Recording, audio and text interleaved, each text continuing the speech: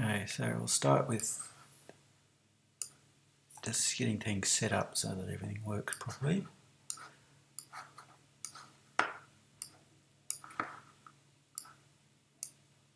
And getting rid of pallets we don't need. Okay, so the main two pallets we want to have open are the tools. So if you look, tools there, and solids. So these are the tools, these are the solids. Other one we use to spin the model around is the trackball. Show hide, lets us show and hide things. Edit objects, lets us edit parameters. Colors. Layer manager, no, we don't need that open. Don't need that open. Don't need that open. Might keep that open. So there's what we've got open. And this file, untitled one.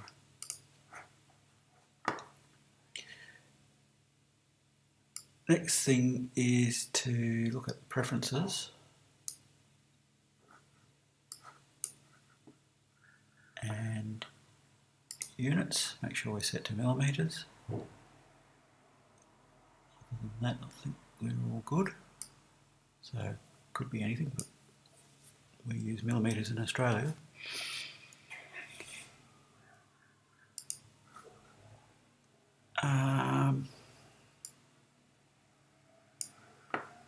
So now I'll open up the, okay, get rid of that. This is the part we want to make, typical plastic bracket with a steel pin in it. It's quite a small part.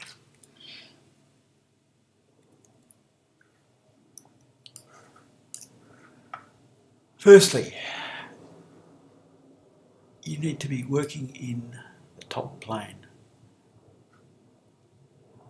So that top plane is these horizontal surfaces. It's also the Y and the X. Now, view, I'm viewing isometric. I've got shortcuts for going to these. I can go through the views using keys that I've set, but anyway, you can do it by view top, view left, isometric. Typically I'd work in isometric. Let's expand this out. Okay, so every solid starts with either a primitive, which is one of these, which is a solid drawn with no lines, or it starts from an extrusion or a lathe of some geometry. So again, we're working in top plane, even though we're in an isometric view, and we're starting from the origin, which is 0, 0, 0, 0x, 0y, 0z. Pull out a rectangle, and down the bottom here, I'll give it a width of 40 millimeters and a height of 20.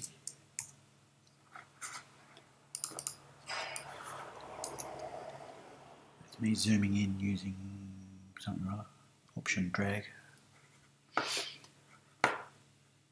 So, extrusion tool. I've got 4 lines here, which are all pickable separately.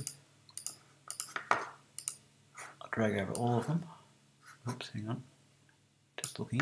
Got this extrusion tool set to mid-plane at the moment. And I don't want that. I'll show you what happens if we do mid-plane. So it's extruded either side of that line. I want it to just go up, so at the moment it's gone total of 10 millimeters, so 5 millimeters either side of the line. Don't want that. Undo that. Set it to vector.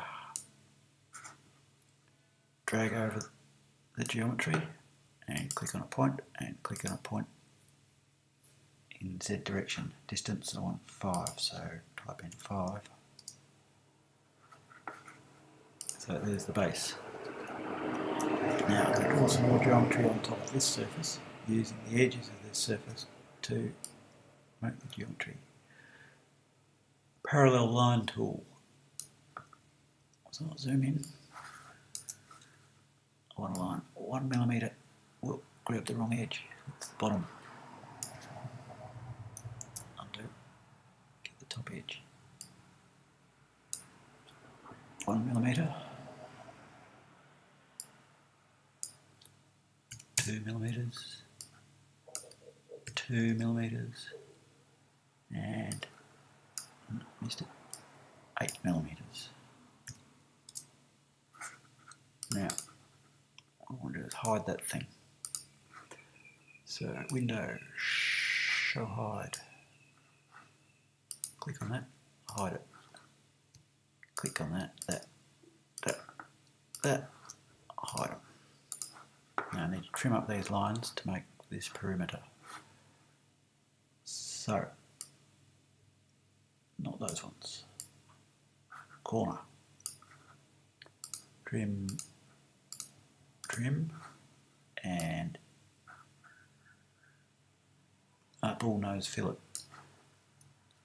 Hold down shift, no, don't. Just click, click, click.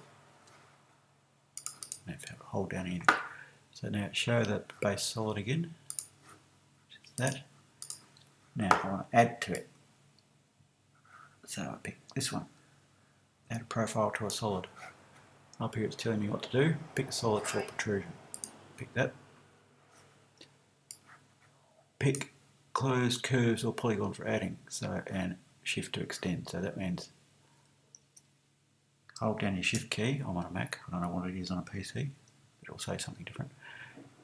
Click line, arc, line, line.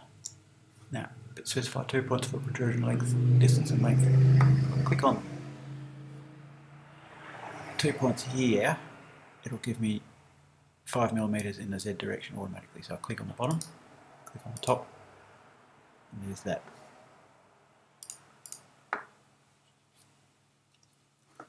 Okay, now add this part. So I've used the same geometry again, more or less. If I pick, hold down shift, arc, that line, that line, that line. There's other ways of doing this, but this works. I want to copy that up to here, so I'm holding down Option so I get a copy of it. Click, click, up it goes. Now I'm going to, while that's all still selected, select the base as well and say show only. Now the other geometry's gone away. And I'm going to move this back. So what I'm doing is picking the ends of the lines and holding down shift so I can pick 2 ends, that one and that one. Now let's pick the end of that line, the end of that line, and both ends of this line. Now I want to move them so they're still selected. And I'm referencing off this geometry and move them back. So that's gone 11.5 millimeters. I count if it's picked a midpoint, snap to a midpoint. I want 10. And now show, I'll just turn this model back on again. That distance there to there is 10 millimeters. So I'll add that in. Another protrusion. Pick the solid, pick the curves, hold down shift.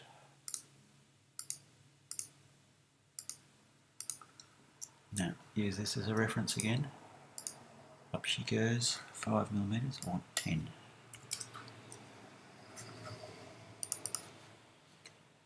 Now I can say hide parents. Now hiding parents means hide the geometry. So hide parents. Now all we can see is that. Now I'll make it lighter. A bit easier to see what's going on. Okay, so I'll just bring this around. Now that is an 8 millimeter hole and that is a 6 millimeter hole. and that is in the middle of that surface, and that is concentric with that arc. So still in top plane, I'm going to draw a circle. So it's just found the centre of that circle, 8mm. And to find the centre of this, a few things I could do. I find the easiest way is just draw a line on. So there's a 10mm line in the middle there, and then snap to the middle of that. Draw out a circle, type in the diameter 6. There it is. Pick that line, delete it, don't need it again. Okay, so it's just showing me. I right click it, I can say transparency, now I can see into it. Okay, I'm going to cut 2 holes separately. Pick the solid for cutout, that's that. Pick the curve, that's that one. Use a reference. Okay, it's gone down 5mm. I want it to go right through, which would be 20 or 100 or whatever you like. It's going to be through. And do the same again for this one. Pick that and that. That'll go through.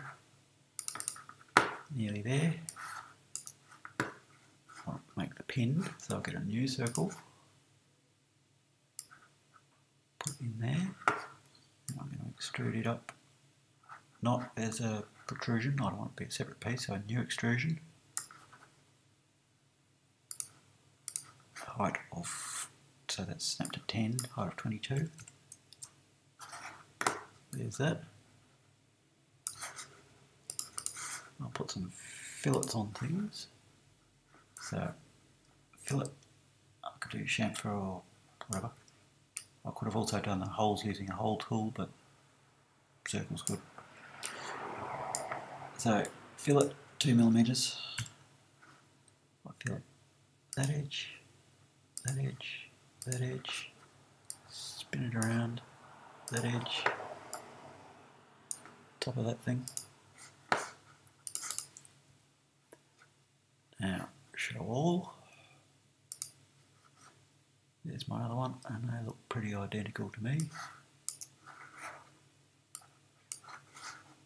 If I just right click on the background, hide all curves, and right click on that thing, not transparent, and we're done.